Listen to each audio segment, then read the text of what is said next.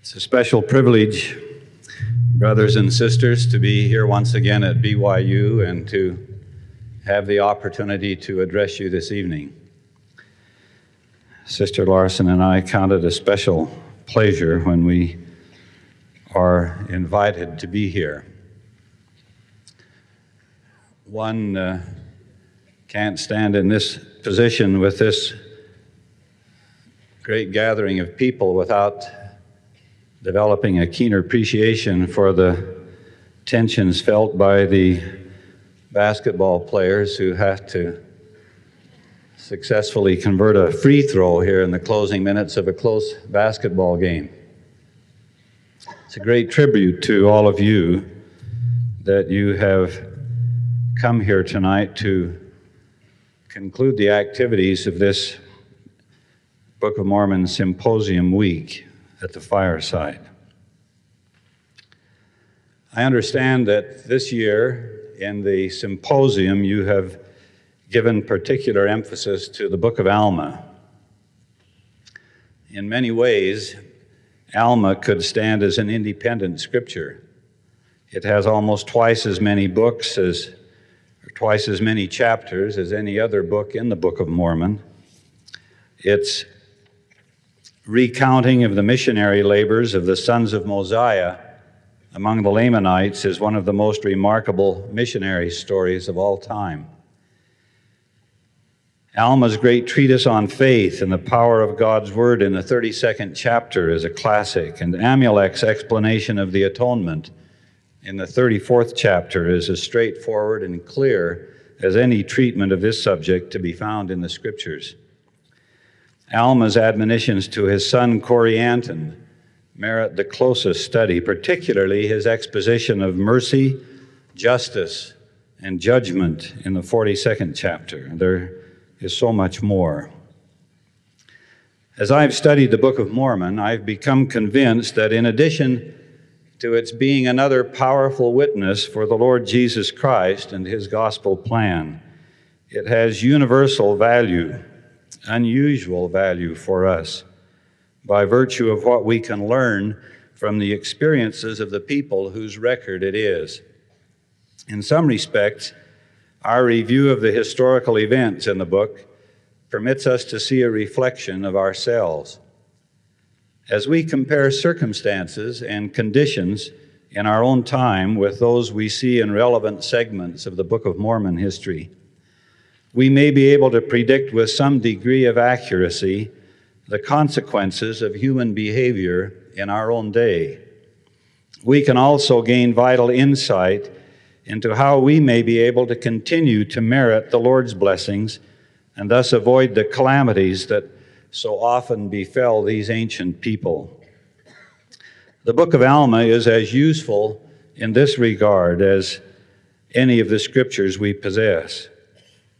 With your indulgence this evening, I'm going to look beyond the significant doctrinal teachings that make Alma such a rich treasury and invite you to look with me at the lives of the people from this part of the record and compare them with conditions and events in our present day.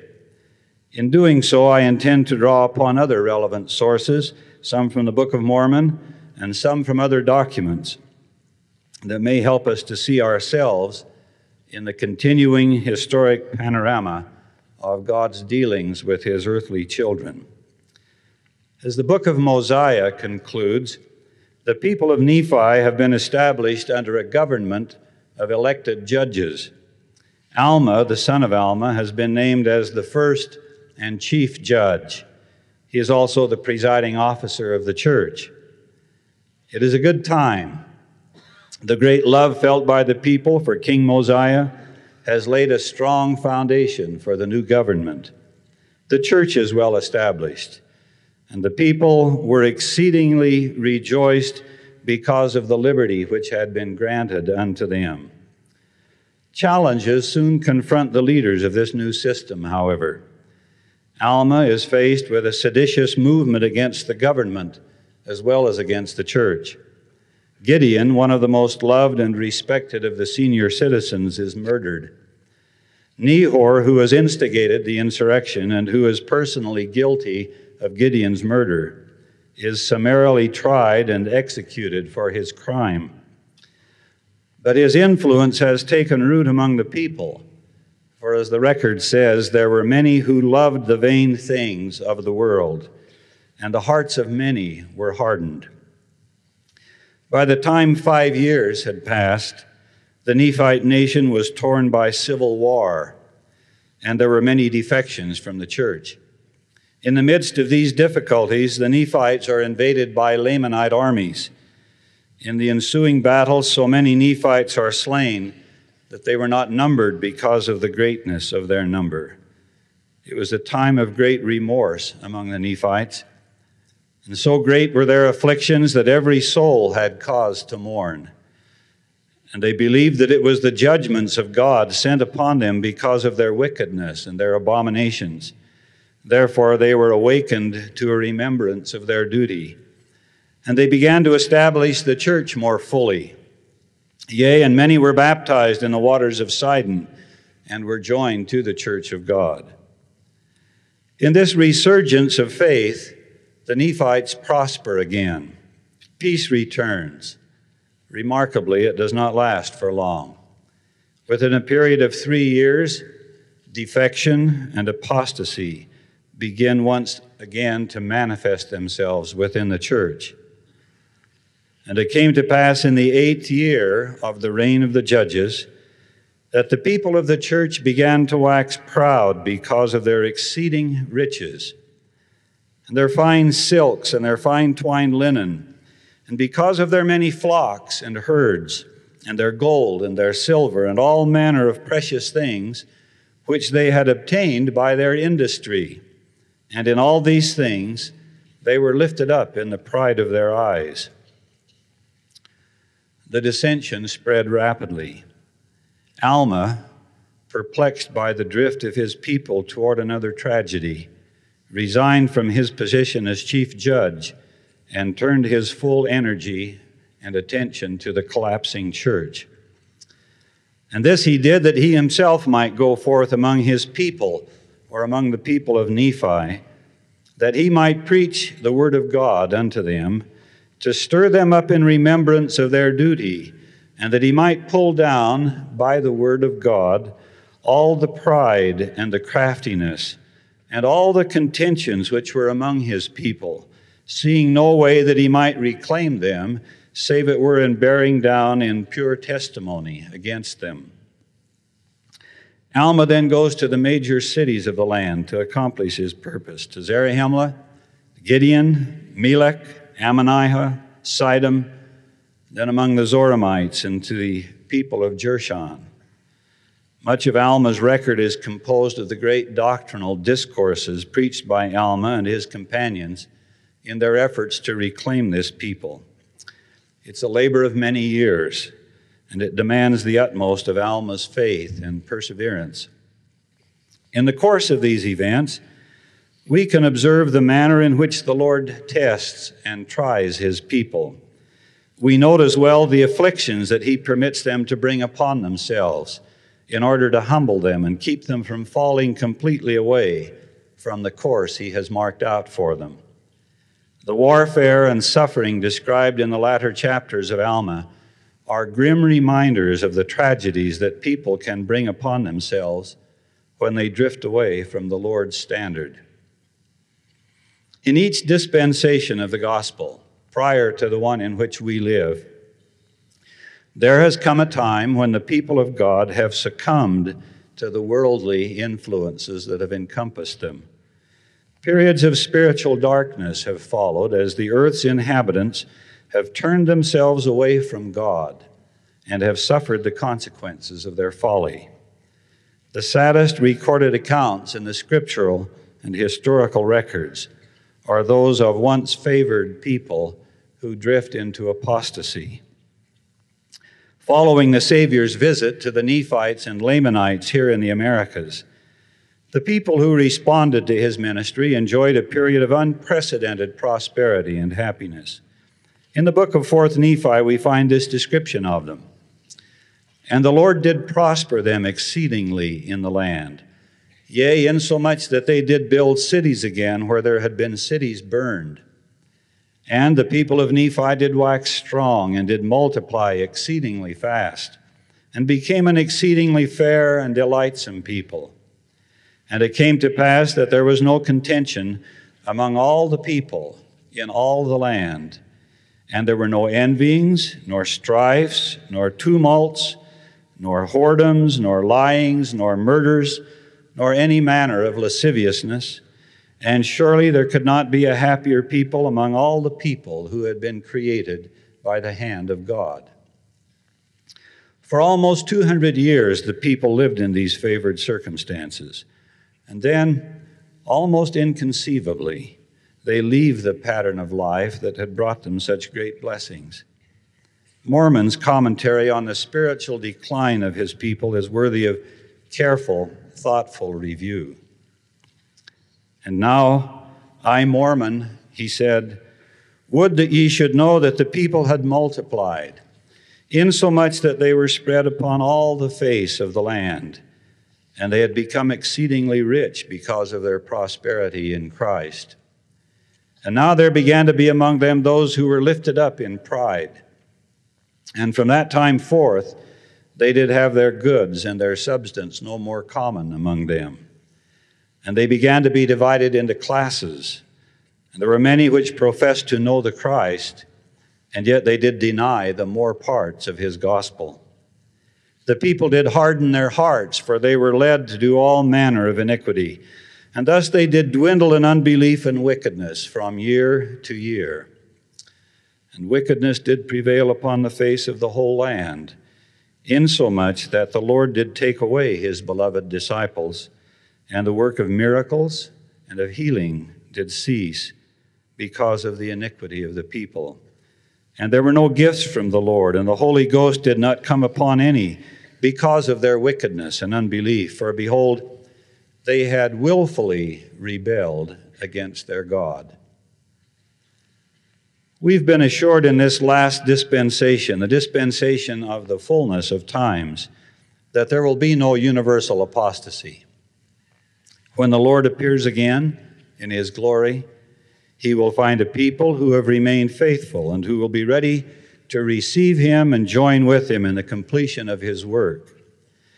But the fact that there will not be a complete apostasy in this last dispensation does not mean that all who have received the gospel and become members of the church will remain faithful. Prophetic references to our own day, in fact, seem to indicate that there will be many who have known the truth and who have tasted of the Lord's goodness, who will then allow themselves to be tempted away from the course the Lord has marked out for them.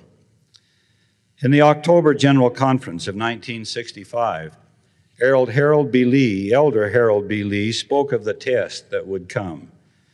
In his remarks, he cited the words of President Heber C. Kimball, who said, "We think we are secure here in the chambers of the everlasting hills. But I say unto you, the time is coming when we will be mixed up in these peaceful valleys, to the extent that it will be difficult to tell the face of a saint from the face of an enemy to the people of God. And then, brethren, look out for the great sieve, for there will be a great sifting time, and many will fall. For I say unto you, there is a test coming, and who will be able to stand?" In Lehi's vision of the tree of life, he describes those who would be tempted away from the path of eternal happiness even after they have followed the rod of iron to the tree and tasted of its fruit. This is Lehi's description of what he saw. "And it came to pass that there arose a mist of darkness, yea, even exceedingly great mist of darkness, insomuch that they who had commenced in the path did lose their way, that they wandered off and were lost. And it came to pass that I beheld others pressing forward, and they came forth and caught hold of the end of the rod of iron, And they did press forward through the mist of darkness, clinging to the rod of iron, even until they did come forth and partake of the fruit of the tree. And after they had partaken of the fruit of the tree, they did cast their eyes round about, as if they were ashamed. And I also cast my eyes round about, and beheld on the other side of the river of water a great and spacious building, and it stood as it were in the air, high above the earth. And it was filled with people, both old and young, both male and female. And their manner of dress was exceedingly fine. And they were in the attitude of mocking and pointing their fingers toward those who had come at and were partaking of the fruit. And after they had tasted of the fruit, they were ashamed because of those who were scoffing at them. And they fell away into forbidden paths and were lost. Nephi later declared, "It came to pass that I saw and bear record that the great and spacious building was the pride of the world." In reference to the calamities that will come upon the disobedient in the last days, the Lord revealed to Joseph Smith, "Nevertheless, Zion shall escape, if she observe to do all things whatsoever I have commanded her. But if she observe not to do whatsoever I have commanded her, I will visit her according to all her works, with sore affliction, with pestilence, with plague, with the sword, with vengeance, and devouring fire. Behold, vengeance cometh speedily upon the inhabitants of the earth. A day of wrath, a day of burning, a day of desolation, of weeping, of mourning, and of lamentation. And as a whirlwind it shall come upon all the face of the earth, saith the Lord. And upon my house shall it begin, and from my house shall it go forth, saith the Lord. First among those among you, saith the Lord, who have professed to know my name, and have not known me, and have blasphemed against me in the midst of my house, saith the Lord. Behold, I tell you these things, even as I also told the people of the destruction of Jerusalem. And my word shall be verified at this time, as it hath hitherto been verified." With these direful warnings and predictions, the Lord combines remarkable promises to those who will remain faithful and who will not yield to the temptations the world offers. But these are conditional promises. The Lord will not be mocked in these last days by those who make covenants of obedience and then violate them with a sense of impunity, or with the deceitful intent of one day repenting and coming back into line after purposeful excursions into forbidden paths. Nephi was allowed to see our time in vision, and he knew of the efforts the adversary would make to delude and confuse the members of the church, as well as others of God's children. Nephi said, "For behold, at that day he shall rage in the hearts of the children of men, and stir them up to anger against that which is good. And others will he pacify, and lull them away into carnal security, that they will say, All is well in Zion. Yea, Zion prospereth, all is well. And thus the devil cheateth their souls, and leadeth them away carefully down to hell." We live in a time of rapid church growth. Large numbers are being baptized throughout the world. Many countries that have not been accessible to the missionary effort are now opening their doors. In many respects, Zion is prospering, and things seem to be going well. In the midst of this general prosperity of the church, it is well for us to look carefully and honestly into our own lives, to see if some of the evidences of spiritual infirmity are beginning to reappear, particularly in light of the warnings the Lord has given to us.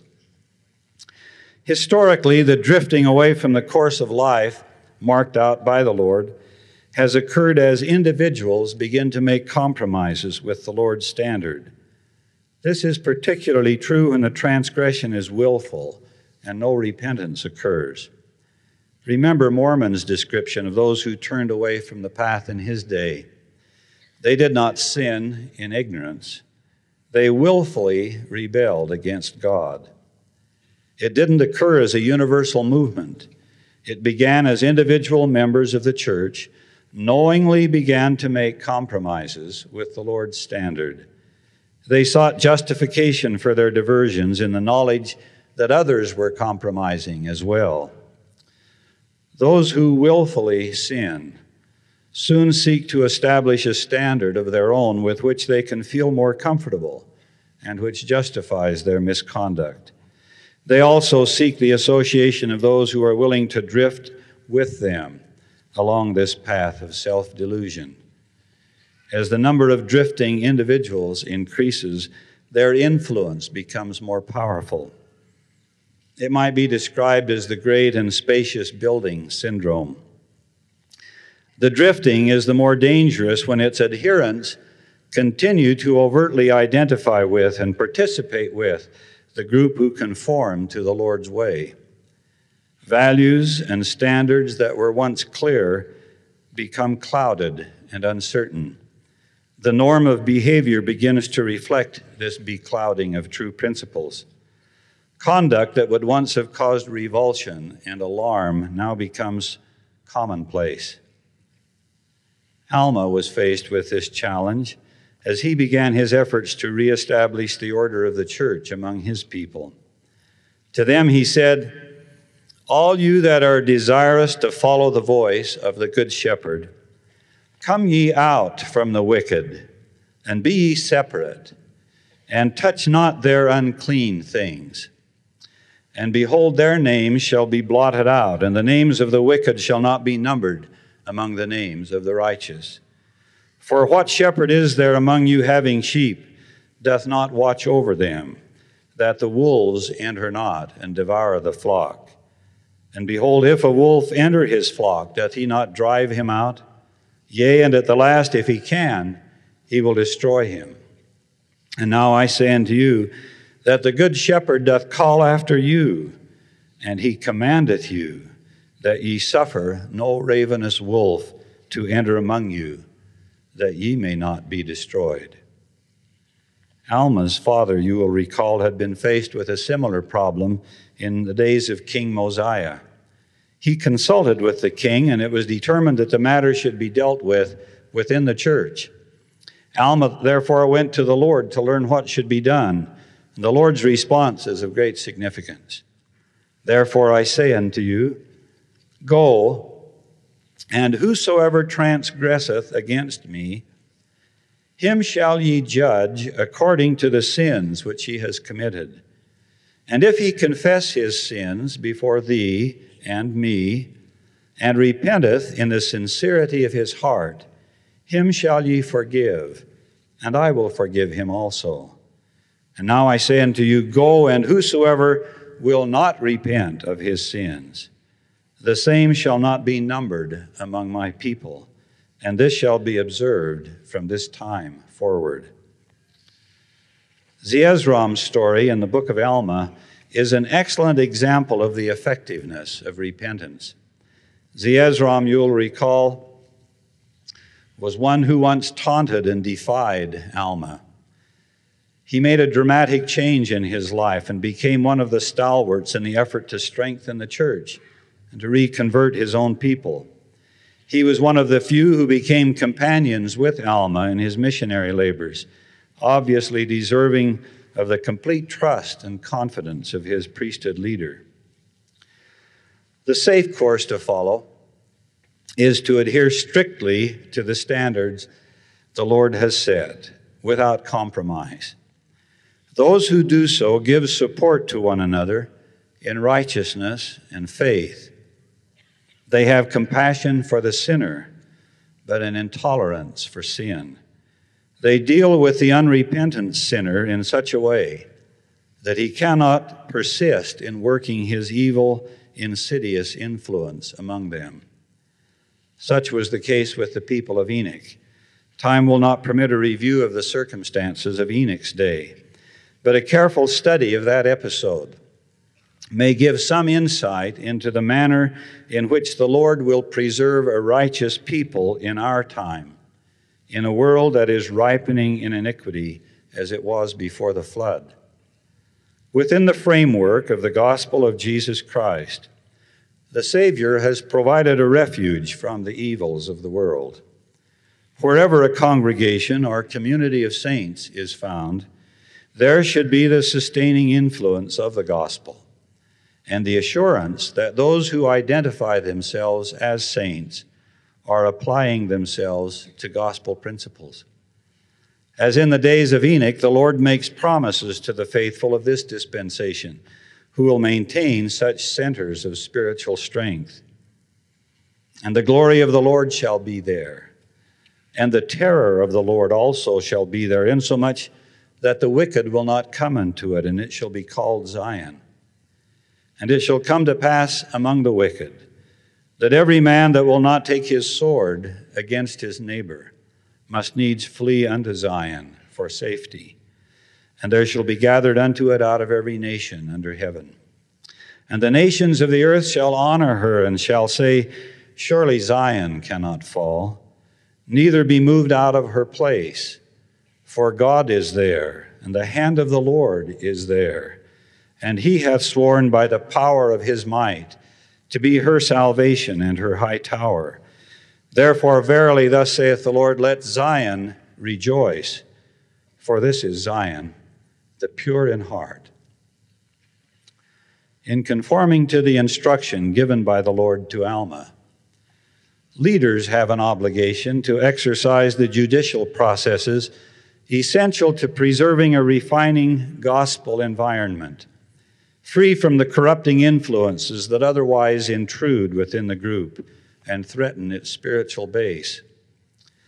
In establishing the Code of Honor here at Brigham Young University, church leaders have attempted to foster an institution of higher learning that can offer to those who come here as faculty or as students the assurance of a place where academic studies can be pursued in a gospel environment, uncontaminated by the influences that are destructive to faith and to spiritual well-being. All who enroll here at BYU make a pledge to which they affix their signatures as an affidavit that they will abide by this code of honor or be subject to dismissal. You will know individually whether or not you have integrity to that pledge. I think you will have some sense collectively as to whether this code of honor is being upheld by the student body of BYU. May I give it as my strong personal conviction that to the degree that you individually violate this code, you invite into this campus community a spirit of dissent which will inevitably have its effect upon you and upon this institution. May I express profound admiration and gratitude to those of you who retain your commitment to this code of honor as well as to the principles of the gospel of Jesus Christ. Your integrity will not go unnoticed by a just and loving Father in heaven. You represent a moral strength that is greatly needed today. You continue to contribute to the perpetuation of a condition here that will bless many lives. It should not surprise us, in the light of the counsel we have been given, if we should occasionally observe some of the things that Alma saw among the members of the church for whom he had concern, and to whom he made this appeal. Behold, I say unto you that the good shepherd doth call you, yea, and in his own name he doth call you, which is the name of Christ. And if ye will not hearken unto the voice of the good shepherd, to the name by which ye are called, behold, ye are not the sheep of the good shepherd. And now if ye are not the sheep of the good shepherd, of what fold are ye? For I say unto you that whatsoever is good cometh from God, and whatsoever is evil cometh from the devil. And now, my beloved brethren, I would that ye should hear me, for I speak in the energy of my soul. For behold, I have spoken unto you plainly, that ye cannot err. At the conclusion of Enos's record in the Book of Mormon, he speaks of the struggle that was necessary to keep the people of his day from falling into disobedience and despair.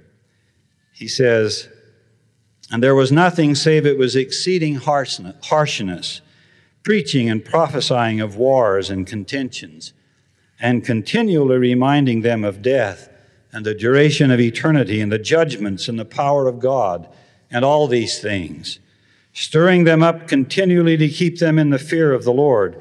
I say there was nothing short of these things, and exceedingly great plainness of speech would keep them from going down speedily to destruction." I don't believe conditions among the members of the church today are as severe as they were in Enos's time. However, I believe it is a time for great plainness of speech. Against the backdrop of conditions in Alma's day and the prophecies the Lord has given pertaining to our own time, I've tried to speak to you in plainness and forthrightness tonight about the conditions in which we live, and the reasons for feeling some concern about whether we are fully qualifying for the blessings the Lord has promised. I hope to confirm two things with you. One is that while individuals may fail to withstand the test, the Lord will not permit apostate influences to engulf his church in this dispensation. This may require a purging from time to time in a manner that he has described in unmistakable terms. Such purging, if it is required in our day, will be as painful and devastating as any experienced by God's children at any time on the earth.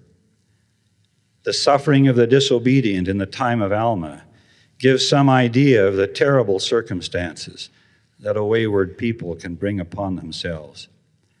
The second thing I wish to confirm with you is that if we will be faithful to the gospel plan of life, if we will keep the commandments of God without compromise, without attempting to willfully, purposefully cheat against that which we know to be right and pure and good, we will have the preserving, protecting power of the Lord to be with us, regardless of the course the world may take and its inevitable consequences.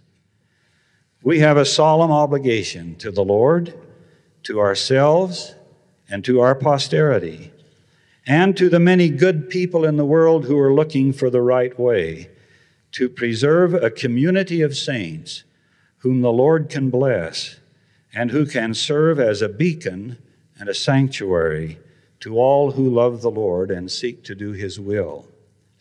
May we be wise enough and honest enough with ourselves to avoid the temptings of the adversary who desires to cheat our souls and lead us carefully down to his depths of despair and misery. May we be fervent enough in our faith and our love of the Lord and his work that we will be more than passive camp followers in our church membership. May we be assertive and aggressive in standing for all that is right and pure and good. I humbly pray in the name of Jesus Christ. Amen.